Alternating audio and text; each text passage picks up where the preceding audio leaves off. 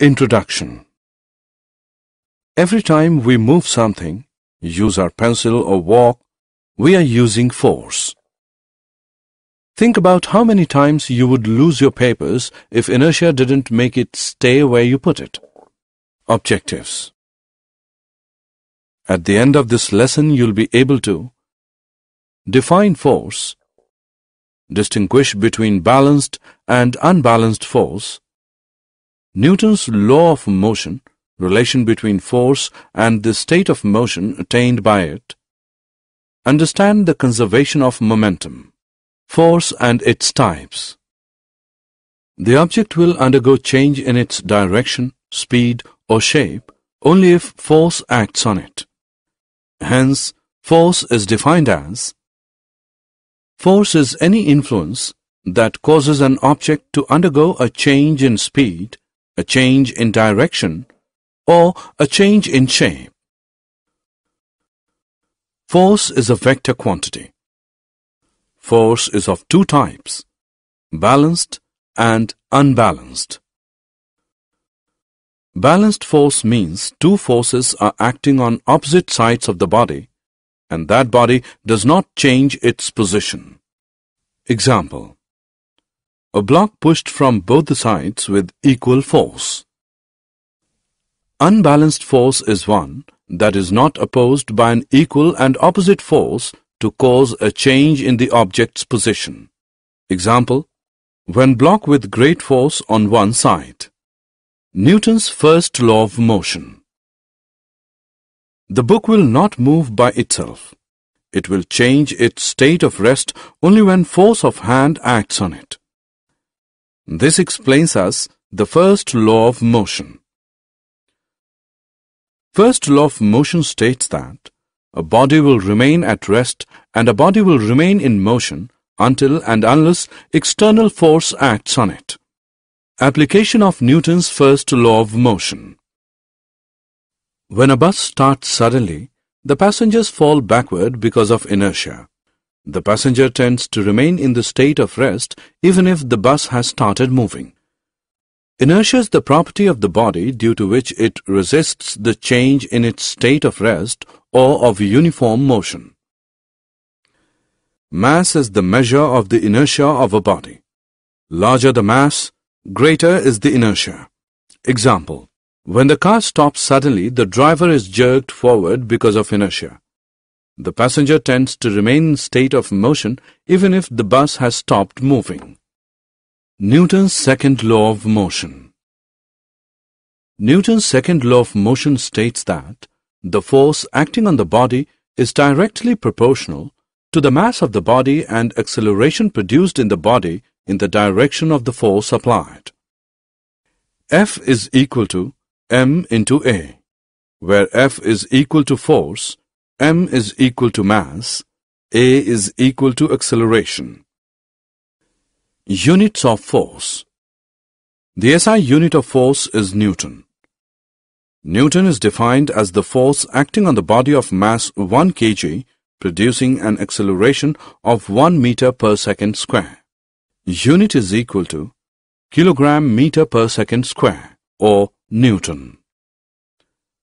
To calculate force of body having mass 1000 kg and acceleration of 0.5 meter per second square, then F is equal to 1000 into 0.5, which is equal to 500 Newton or kilogram meter per second square. Application of Newton's second law of motion. Cricket player lowers his hands along with the ball to catch it because the acceleration of the ball gets reduced and hence overall smaller force is applied to stop the ball and no injury is caused to the hands of the player. Momentum. Momentum is mass in motion. P is equal to m into v, where P is equal to momentum, mass is equal to mass of the body, v is equal to velocity of the body. SI unit is kilogram meters per second. Hence, combined effect of mass and velocity is called momentum. It is a vector quantity. The change of momentum of an object is proportional to the applied unbalanced force in direction of force. Formulation of second law of motion. The change of momentum of an object is proportional to the applied unbalanced force in direction of force. Let the initial momentum be P1, which is equal to mu. Let the final momentum be P2, which equals mv. The change in momentum is P2 minus P1, which equals mv minus mu. Rate of change of momentum is m into v minus u whole upon t. Force is equal to k into m into v minus u whole upon t. Force is equal to kma, where k is the proportionality constant. Newton's third law of motion. Whenever one body exerts a force on another body, the second body exerts an equal and opposite force on the first body. Every action has equal and opposite reaction. Examples to illustrate Newton's third law of motion. How do we walk? When we walk on the ground, our foot pushes the ground backward, and in return, the ground pushes our foot forward. Why the cannon recoil? When ball is fired from a cannon, the force sends the ball forward and is equal to the force sending the cannon backward, hence the cannon is said to be recoiled. Jet aeroplanes and rockets. The action of the gases downwards of the rocket gives equal and opposite reaction to the rocket to move upward with great speed. The case of hose pipe. The fireman directs a powerful stream of water. They hold it tightly because it has tendency to go backward due to the backward reaction of water rushing in forward direction. Law of conservation of momentum. When two or more bodies act upon each other, their total momentum remains constant when no external force exerts on it. Is called law of conservation of momentum.